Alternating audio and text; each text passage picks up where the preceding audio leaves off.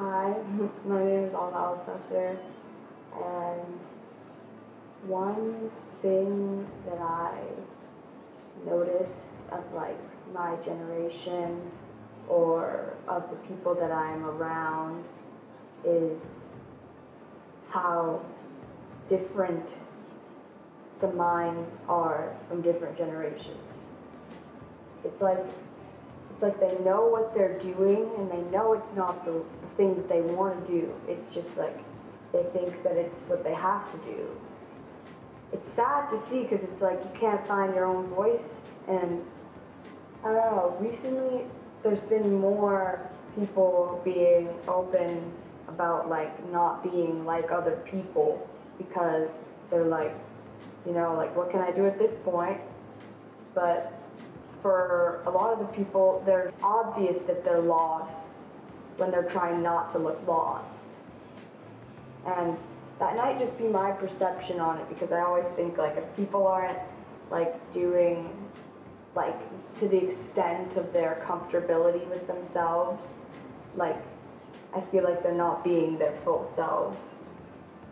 But I don't know, there's still people in my generation that I find can have their own voice and can say what they want to say, but there's definitely a substantial amount of people that don't feel like that's something they find interesting or something they find needed to change. It's very worrisome, because it's if we don't have anyone inspired to change something of a generation, then it's just going to keep happening.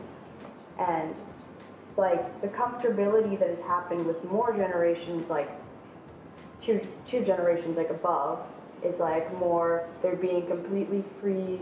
The internet, for instance, there's people who express themselves a certain way on the internet, which would have usually been judged in the past, but it's being accepted, or accepted by most people.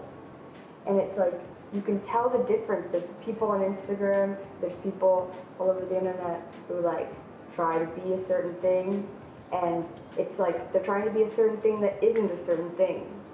But it's now since it's being happening, feminism being broadcasted, as something that isn't feminism. Feminism is an equal right between women and men, and it's being not portrayed the wrong way, but portrayed differently by girls on Instagram, showing their sexuality, which isn't wrong at all, but it's the new way to be a feminist.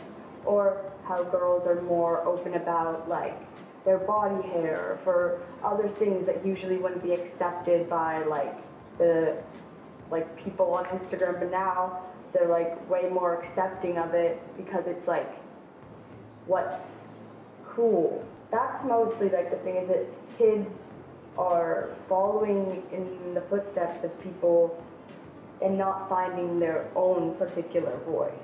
They're finding a voice that's already being said.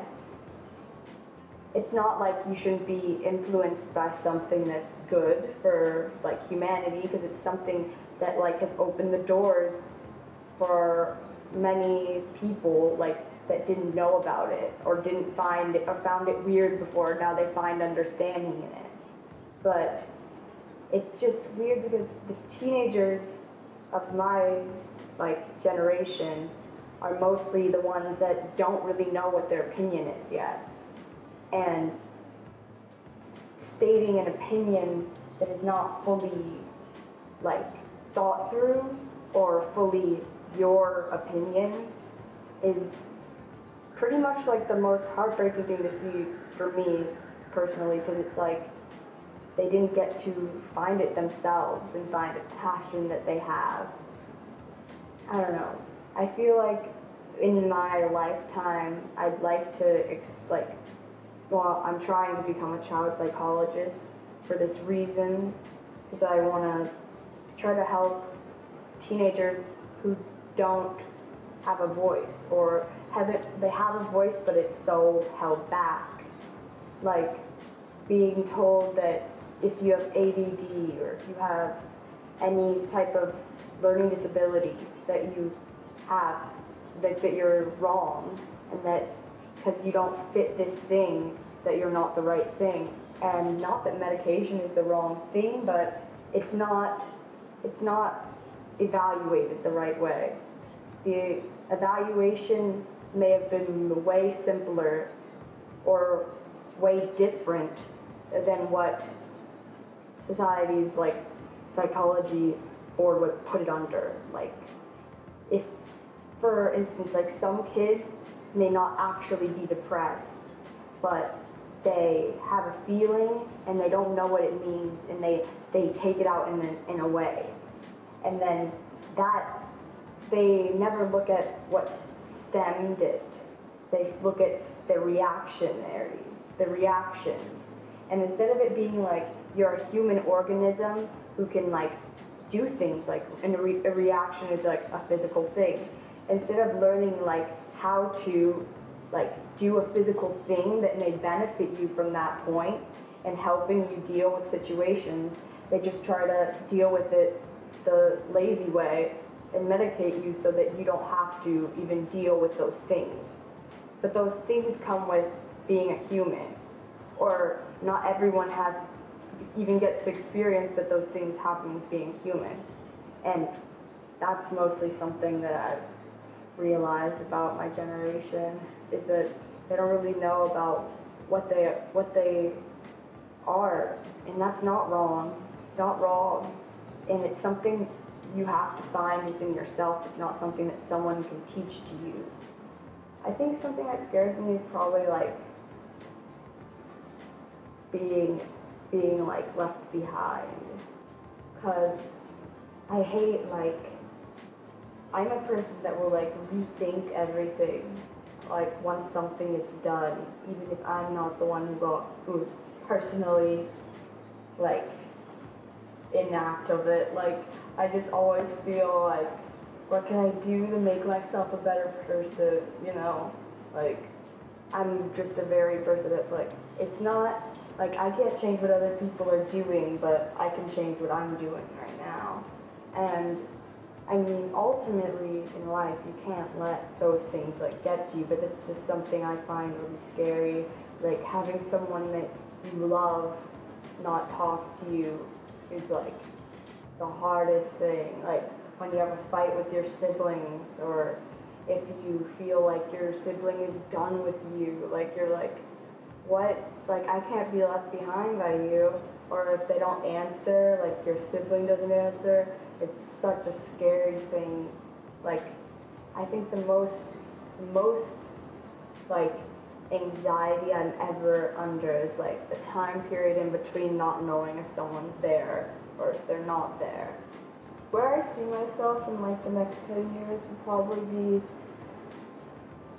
opened up my own practice of, like, psychology. I want to open a practice that, like, focuses on teenagers age 15 to 18. I mostly want to do that because there isn't that offered at all, and I know personally that it would be something that would help kids not feel completely wrong, and that's just something I've always wanted to help kids with, because I know how it feels to feel like wrong, but you're not wrong, and all I want to do is explain to them how they can, like, control their brain and, like, evaluate situations and evaluate their brain mechanisms and evaluate how they deal with things and evaluate the small things that, like, might not actually be depression. It might just be a feeling. That's mostly what I'm having push me through it. Something that I have noticed in the, like, past couple of months has been how many people are fully happy within, like, themselves, as in they don't need to go out, they don't need to do anything, like, they can just stay at home and we can like do something fun together. Like, I'm realizing the only thing that I really care about is the people who make everything more enjoyable, even the shitty things more enjoyable. One thing that like makes me happy would have to be my family or my friends. I also like to do like drawings or write when I like feel not so happy, so I can like distract myself, so then afterward I can evaluate the situation for what it is instead of what my emotional mind thinks it is. I love park talks with my friends. I like to walk to the park like near my house and just talk to them, or like not them, but like I usually do one-on-one with people. It's almost like I have like my own like set like times to talk to people, like I'm already like a doctor. But it's like evaluating situations and talking them out, like, and saying, oh, like, is this like a valid reason to have this feeling, like, and get a real response back from them is probably the most important thing, and the most thing that I appreciate the most out of like anything is that together, where you feel like you had like a weight lifted off your shoulders of like feeling unknowing what your feelings mean, and then having them reassured.